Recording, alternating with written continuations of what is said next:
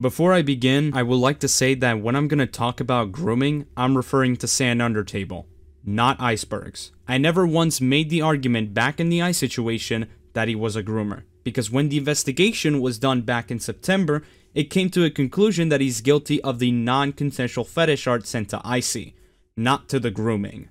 So why is this all suddenly relevant again? If you guys haven't been up with what has been going on in the past few months, allow me to do a slight little recap. On September 17th, I would release a video called Keep Ice Banned, which talked about the document that a person called Icy made about their relationship with icebergs, in which we find out that it was incredibly inappropriate and that this sort of behavior should warrant a ban. A day later, Ice would release his document which explained his side of the story, stating that most of the things that happened were true, that of course being the inappropriate messages and the art that he made without Icy's consent. And after that livestream that I did, me and Slugger, the mod in which I got into a heavy debate during the situation, both settled privately and met an agreement that not only should Ice stay banned, but that this shouldn't get mentioned in the community anymore, since it was pretty much over. But then, after this whole settlement, I would later get into a private conversation with Aunarky, one of the main developers of the game since 2021. In which all he told me is that after his investigation on the case, that, quoting from his own words, Ice has been banned, and as a result, he wanted me to take down the video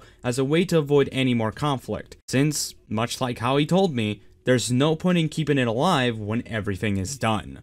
I would like to presurface this because what recently happened in the community might be the start of a larger problem if nothing is done about it. Aunarky has stated in the Discord blog, 2 months later after the entire situation was over, that both Ice and Sand would get unbanned. And the 3 reasons were that the situations had nothing to do with the community, the second reason being that it was overblown by outsiders who were exiled from the community, who were also, going from his words, known for causing drama, and that they were only banned for being associated with a major conflict and wanted to figure out what was up. Not only is the last reason incredibly vague and doesn't explain anything, but the other 2 reasons on why they should be unbanned are hypocritical and make absolutely no sense whatsoever. And in case you don't want to believe me, the person who got involved and wrote the book on this case, then let me explain to you why.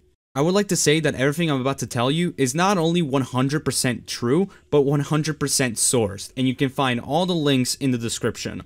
The reason of it was outside of the community, so it's completely fine, isn't in any way a good argument, because this was also the same argument Slugger made back in September in defense of Ice's initial unban, to which, by the way, he also said in his own response to my video that it wasn't a good point at all.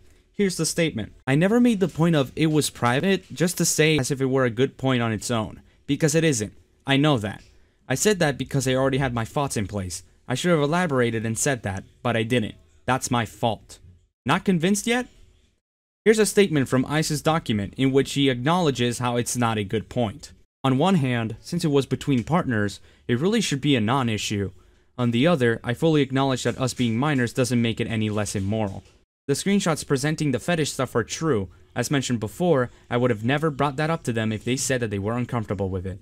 Oh, and by the way, the last part of I would have never brought that up to them if they said they were uncomfortable with it is a half-truth. Because while Icy didn't explicitly tell Ice that they were uncomfortable, there were some messages that did convey it, and that they didn't do it because they didn't want to kink-shame Ice. Either way you look at it, the reason of it's outside of the community, so it doesn't matter, doesn't make any sense, and is a very bad point. And it's pretty funny that a lot of people disagreed with Aunarky. Rightfully so. The second reason being that it was overblown by outsiders who were exiled from the community known for causing drama is literally Aunarky not only downplaying the work I've done in the case back in September, but also downplaying the tweet from Beans that was made back in that same time period, which is what made people know about the situation in the first place. Because if you were to ask a longtime member, a moderator, or even Aunarky himself about my video on the situation, they will tell you that it was an elaborate hit piece that was made to slander Ice completely and had no good intentions at all. That's a complete lie. In the video and in the stream, I never made the argument that Ice should get harassed or that anybody involved should get harassed.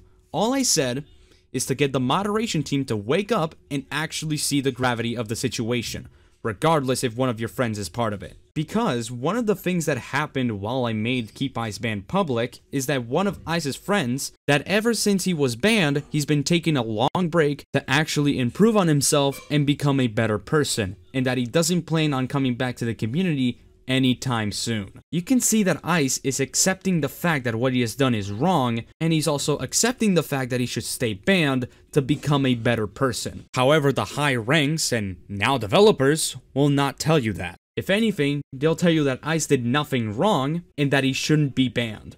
In case you haven't noticed, for this entire situation, I didn't really talk much about Sand. Mostly because that entire situation was already settled back in 2022 with him getting banned. All I did was bring up that situation to make an example of what the mods should do when a known person in the community is exposed for being inappropriate. But, since Aunarky decided to unban him as well, let me explain how this is also problematic. After a full year of keeping a person banned because they groomed a then 13-year-old to ERP with them, Aunarky thinks it's the best idea to unban him while also giving no real reason as to why the sudden decision was made.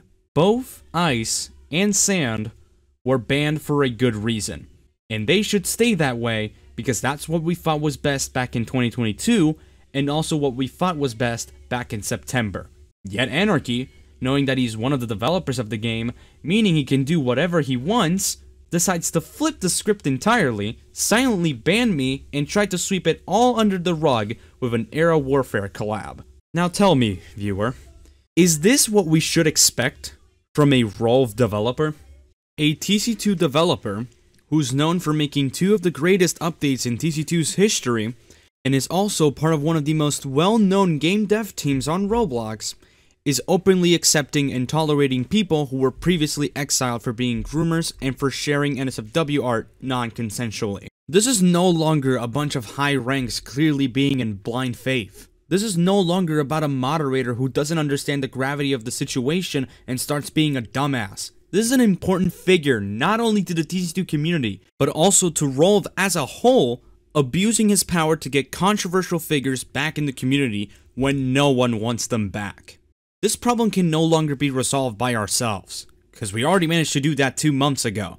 Other people need to know that we don't want groomers and weirdos in our community, and we also don't want people that defend those types of people to not only stay in our community, but also work on the game we play. I don't give a fuck if you did 2 good updates back in 2021. This is absolutely revolting, and I don't want this sort of shit happening to the community that I've been the most attached to. I want every single one of you that is watching this video to spread this message to anyone that comes to your mind. Because we need our voice to be heard once again, so we can not only save our own community, but also Rolv's image. So, anyone at Rolv watching this, I hope you get this message loud and clear. Fire Aunarky.